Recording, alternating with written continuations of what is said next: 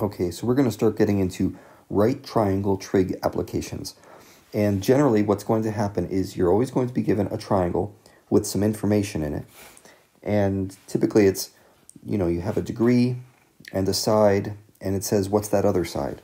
Like in this case, look, we have a degree right here, we have a side, and I want to know what E is. Okay, so that's typically how these look. The triangles will rotate all over the place. You'll have to use different trig functions from time to time based on what you're given. So let's get started with this one, and we'll see how it works. I want to remind you at this point to make sure your calculator is set in degrees. And the reason I say degrees is because that is what the problem is in. Okay, the problem is in degrees, therefore you should make sure your calculator is in degrees. Otherwise, it's just going to give you nonsense stuff, and it'll be marked wrong, and you won't be able to figure out why. So this says, the triangle shown below, use your calculator, blah, blah, blah. We're looking for E. Okay, I want to know what E is. And to do this, you have to figure out what trig function is going to be appropriate. And the way I'm going to do that is I'm going to say, okay, listen, what's important? I've got my angle, and across from that angle is 7.23. That's the opposite. And then I've got the hypotenuse over here. That's what I want. I don't care about the adjacent side, that vertical side. I don't need it. So which trig function talks about opposite and hypotenuse? And I hope you're thinking of sine of theta. Okay, sine of theta equals opposite over hypotenuse. So I want you to make an equation similar to what I just wrote down here. Sine of theta, for us, that's going to be sine of 39 degrees equals, well, opposite is 7.23 divided by E. Look at that. I've got one equation, one variable. I know I can solve this. So I just need to juggle some things around. I'm going to multiply each side by E. That gives me E times sine of 39 equals 7.23. And then I juggle some more around. I divide each side by sine of 39. Okay, just to be really clear about what's going on here. While you're starting out with these problems, it's good to see the steps. Divide by sine of 39 on each one of these. That crosses out. So what do I get? I get E equals 7.23 divided by sine of 39 degrees. And if your calculator is in the degree setting, you don't need to put the little, circle dot thing for degrees. It knows what you're talking about.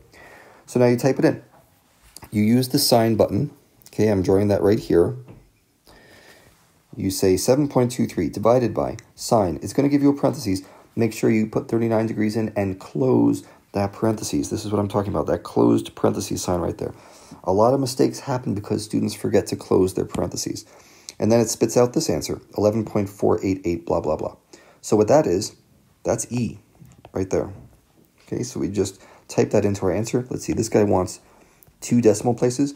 So I might say 11.49. Okay, I would round it up. If you put something like 11.50, it might take it. It might not. That's getting a little iffy. If you rounded it to 11.0, that's way off, right? It's going to be marked wrong. So try to get your decimals right. And I would say when it comes to rounding, always do the rounding at the very, very end of the problem. Here's what I mean by that. Do not do this. Don't type into your calculator sine of 39 degrees. Let's see what that is. Sine of 39. Okay, so my calculator says the sine of 39 is 0.629. So don't go solving your problem this way. 7.23 divided by 0.63. That's not it. See, I rounded right there. I'm going to make a mistake. The errors that you make at the beginning of a problem tend to get larger and larger by the end of the problem. So save all your rounding until the end. Okay, so that was an example of how to use sine. Let's just do another one. This should be quicker. This time I'm looking for D, and I'm given the hypotenuse and an angle. So what is this? Up here, we've got the adjacent. Down here, I've got the hypotenuse. Which trig function relates adjacent and hypotenuse? Well, that is cosine. So I'm going to write that out here. And now I put in what I know. Theta is 53 degrees. And adjacent is D. And hypotenuse is 15.94. So this one's easier than the last one, actually. I'm just going to multiply each side by 15.94. And I get 15.94 cosine of 53 degrees equals D, I type that into my calculator here, so 15.94 cosine 53, and I get this. D equals 9.5929, blah, blah, blah. If you enter all the decimals, great, but you need to at least have 2 decimals of precision or accuracy here. So I could just enter 9.59, and I'm done.